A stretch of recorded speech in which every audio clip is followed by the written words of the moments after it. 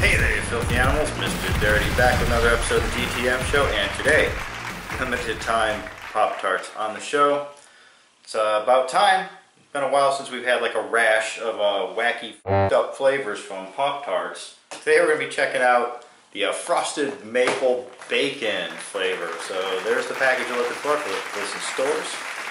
Get a close look. Yep. On the front there they do depict bacon and a little thing of syrup. Now there appears to be sprinkles on the frosting. Get a close look. Yeah, they look like bacon bits. Have they gone and done it? Have they crushed up bacon bits and put them across the top? And maybe the stuff on the inside is maple syrup, or have they creamed out some bacon, put that in the middle? I have no idea how they've done this. Fully baked and ready to eat. Okay, that's for the people out there that, oh, you have to toast them, you have to heat them up. No, you don't. It says right on the fucking box, fully baked, ready to eat. Personally, I've never understood heating up the Pop-Tarts. I don't think it enhances any of the flavors, even though you'd think that something like maple bacon would be one that you would heat up. But yeah, I've never found that it woke up or unlocked any hidden flavors usually. Really, it just makes you have to wait for it to cool down before you eat it. But for those of you that do like to heat it up, they do have your instructions on here for the toaster or for the microwave. Crack this open here. Inside we've got, I don't know, a bunch of pouches. 8 Pop-Tarts, so 4 pouches. There you go. Silver foil wrapper this time around. And inside, actually not too shabby on the covering. It's a pretty good frosting going on, and there's a closer look of your, I guess, bacon bits. I have no idea what the hell that is.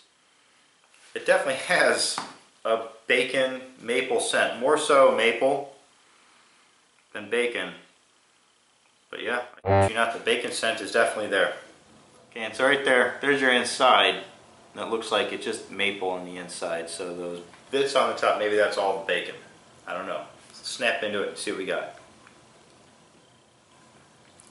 The maple flavor is definitely there. That's the dominant flavor.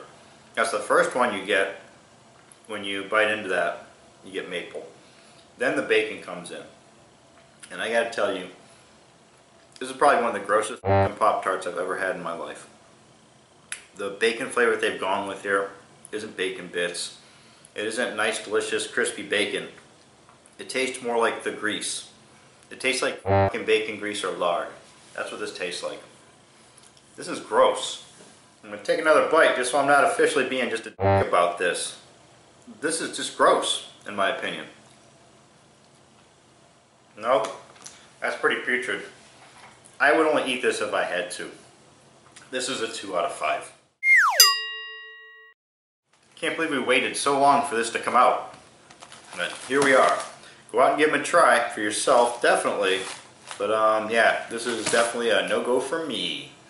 I'm Mr. Dirty, this is the GTM show. So you have it, limited edition Pop-Tarts, frosted maple bacon flavor. You can follow me on Twitter and Instagram at TheRealMrDirty. As always, get out of here. Go have a rotten day.